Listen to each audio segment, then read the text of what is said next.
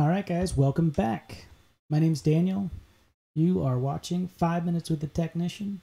So today I'm going to show you how to program a shower pan on your K600. So I get this question a lot, and everyone asks me, can I program a shower pan on the K600 using the finger bit or our incremental bit? I'm going to tell you guys, it's just one of those things where it's like proper tooling, leads you to success. So I personally don't recommend that you use the incremental bit to mill out a shower pan. I've had a lot of customers try it, and there's a lot of mixed results. And not to mention that some of those programs, I've seen them take like, if you use time study on your AlphaCam, they'll take like 12 hours or something crazy. Okay, so it's one of those overnight things. But I mean, usually you lose so much length on that finger bit by the time you've ran it that long. Like your Z levels are all over the place. So first thing, before we even get into this, let's talk about proper tooling. Okay, so for me, I would recommend getting one of these babies. Get yourself a gauge wheel, okay? I mean, this is like anything that we do.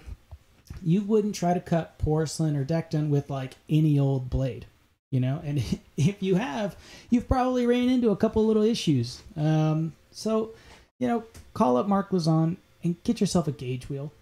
He sells this brand, this Defcon. I've used this one personally. I liked it. I mean, I think a lot of other companies make a gauge wheel too, but this is the one I used. Anyways, what you'll need for this gauge wheel to work is this adapter.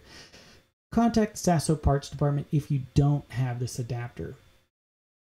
Any K600 in like the last 4 years came with this.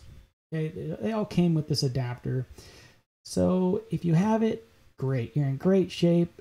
If you looked at it and thought, what the hell is that for? And you threw it away, you might want to call the parts department and we can get you one. But look around for this thing. This is very important, this adapter. But yeah, get a gauge wheel, guys, please. The incremental bit is like, I've had people try to do like tool changes in the middle of the program to use an incremental bit, all sorts of different things to like try to make it work. And I've had some people do it successfully. I've had other people, call me upset and crying that it took 12 hours and it still has longer to go or something. Get a gauge wheel. Any like router, they wouldn't use like an incremental bit to do this. They'd use like a gauge wheel or something. So with that being said, let's get into this a bit. Okay, so how to program a shower pan on your Sasso K600. First thing that we need to do, let's check our tool directions. Okay, let's click on Ghost Tools. Let's see what we have going on here. Okay, so I just imported this DXF from Kohler.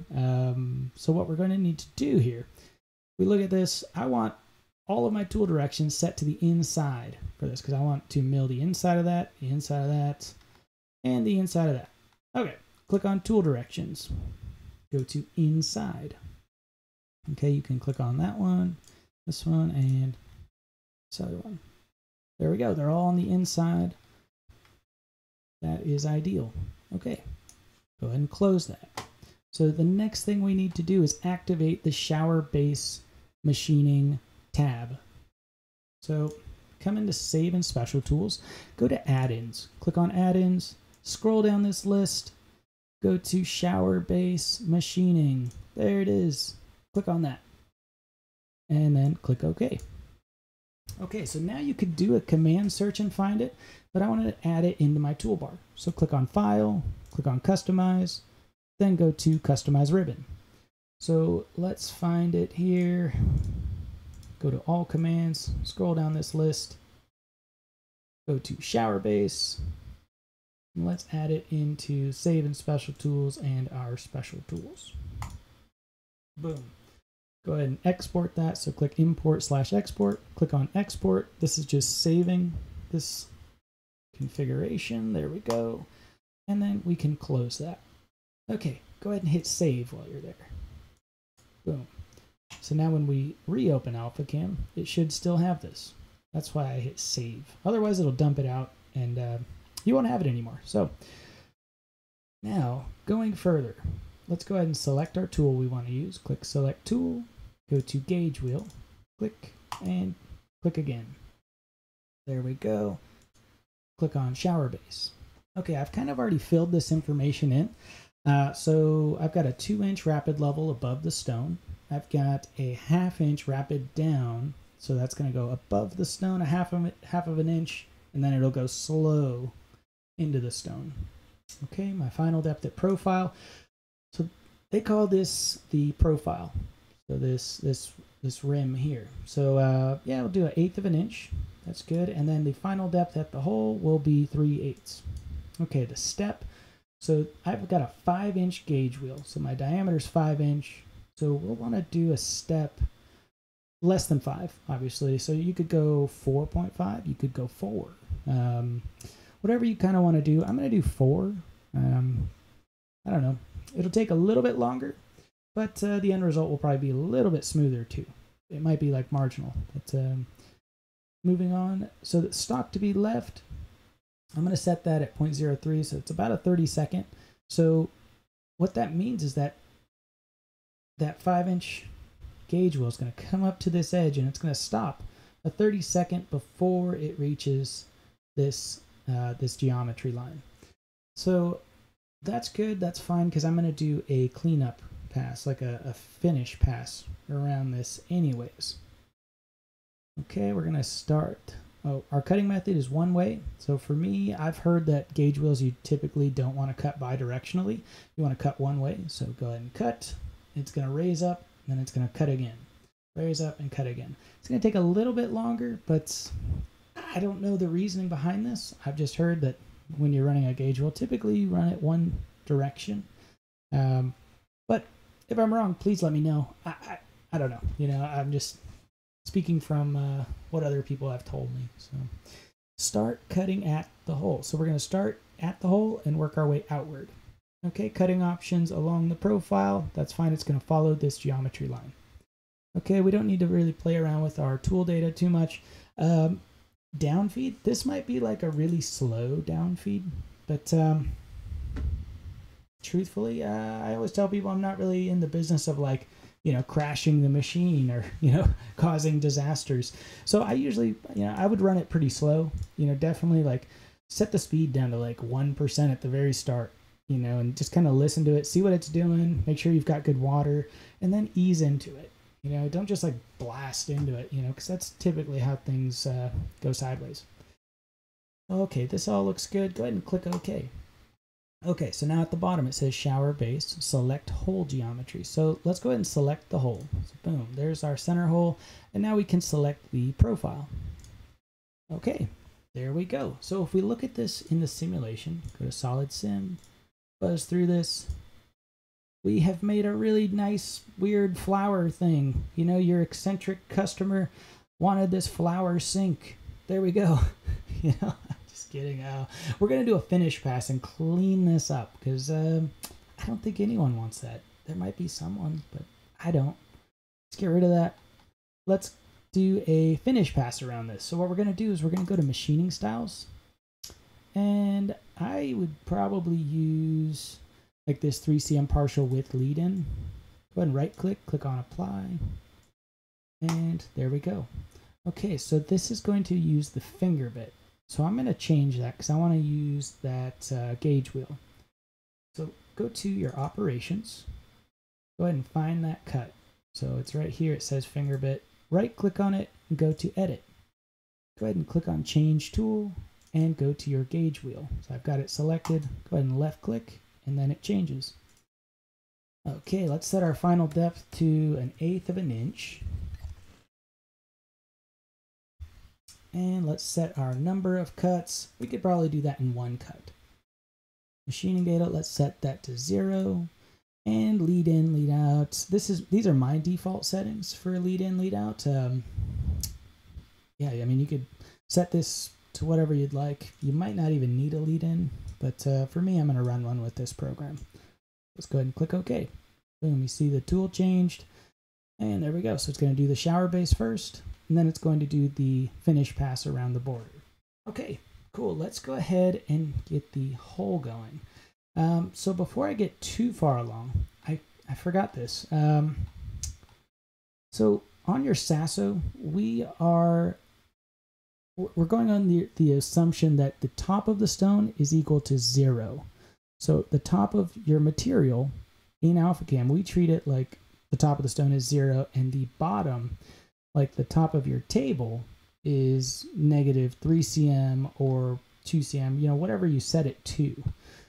So for this example, I've kind of like drew a little diagram here. So 0 being the top of the stone, our profile has this 1/8 inch cut there. Okay, if we go to the hole, we'll see we've got 3/8 deep there, and then I'm going to put like a 1/8 inch lip right here for our shower drain. So that'll be a 1/2 inch depth right there. Okay, and then the final depth to cut all the way through something will be like a 1/10 over 3 cm. So there's that. Okay, so with that being said, let's go back to here. Let's go ahead and go back into our machining styles. So for these holes, let's go ahead. Let me turn these off so I can see a little bit better. Come back into machining styles, right click, click on apply style. So I'm going to apply one there, right click and apply a style there. Okay, so I know this one's going to be a full depth cutout. Like if I watch the simulation, boom, boom, boom, boom, they're going to both be full depth. I just want to change this one. So let's go to operations. So you can tab through these, or you can click find, and you can click on that one and it'll show you where it's at. Go ahead and right click, click on edit, go to your levels and cuts. So remember I said we're going to do a 1/2 inch deep here. So go to final depth, let's go negative 0.5. And the rest of this is fine. We don't need a lead in or anything like that for that. Just go ahead and click OK. Let's go back here. Guess I can turn my ghost tools off. Let's go ahead and turn these back on. And let's see what we look like now. Boom. Okay, so let me shift these operations around because I kind of want the finger bit to go first. Now, so like you see this chunk in the center, this circular cutout. What I would probably recommend is, you might put a tab on here, honestly. Or, so like it's going to do the finger bit, and then it's going to wait for a tool change anyways. I would pluck this thing out. I would take it out, and then proceed with your gauge wheel. Reason is you're going to have this thing totally loose, and you put a 5-inch gauge wheel on top of it, and then you try to move. I don't know what's going to happen. I mean, it might be fine. It might be totally catastrophic. Let's not find out. So after the finger bit runs, take this center piece out. Just, grab it and then start your program again with the gauge wheel. Okay, so there's that. There's our shower base. Let's say we want to add some saw cuts to this. Okay, so this is the part that usually trips people out. So let's go to draw and manipulate. So what we need to do, click on change, go ahead and go geometry to construction, click OK. We're going to change all of the internal geometry of this project to construction. And I don't think I have any other geometry, so that's good. Okay, now we can apply some saw blades to this. So go ahead and click on Sasso tools, go ahead and hit cut parts, select your blade, and then hit cut parts. Okay, so if we watch the simulation, it's going to go ahead and do the finger bit, then the gauge wheel, then the blade. Boom. There it is. There's a beautiful shower pan. Let's see how long this will actually take out on the machine. So let's type in time. So time study is kind of nifty. If you type in the command search and nothing pops up, go to your add-ins and what is it? I think it's alpha study is what they call it. Yeah, anyways, time study, machine tool rapid rate is 30,000. Efficiency rate, so that's the percentage on the dial. So let's say conservatively, let's run it at 25%. Let's say that gauge wheel's hogging out like 3/8 deep here and going outward. You're probably not going to run it at 100%. You know, I mean, I don't know. Listen to it. Start out really slow. Start out at like 1%. Listen to it. You know, if it starts squealing, try turning it up a little bit. And then, you know, just kind of feel it out. Anyways, efficiency rate, let's leave it at 25%. Let's see where we're at. Okay, so at 25% of the max speed, it's going to take about 2 hours for this shower pan. Not too bad, honestly. Really not too shabby. If we look at the actual shower-based machining time, you're looking at like an hour there. So, I mean, that's the majority of it. But I'm telling you, this is way faster than using a incremental bit. An incremental bit, like I've helped people in the past, and like if you do a time study, like some of them are like insanely long. And then by the time you get through with it, the bit is so worn down, it's like not even doing anything anymore. Like it won't like touch, or it'll, you know, it'll be like high over here, or your hole won't cut out quite right. So just to go over it again, if you're going to be doing a lot of shower bases, or even, you know, if you even kind of want to try to do one, honestly, get yourself a gauge wheel. Like I said, it can be done with an incremental bit, but I've had a lot of mixed results. You know, I've helped people in the past, and I don't know. I've had enough mixed results to not really recommend using an incremental bit. But I'm totally open. If someone has some process that they use, let me know in the comments. I'd be happy to listen. And honestly, I'll make a video and we can do an incremental bit video. I'm totally down with that. Just let me know if you have something that works for you, or some killer bit that you think it will do the job for a 12-hour program. Awesome, let's do it. Anyways, all right guys, thanks for watching. If you have any questions, feel free to give me a shout. All right, thanks.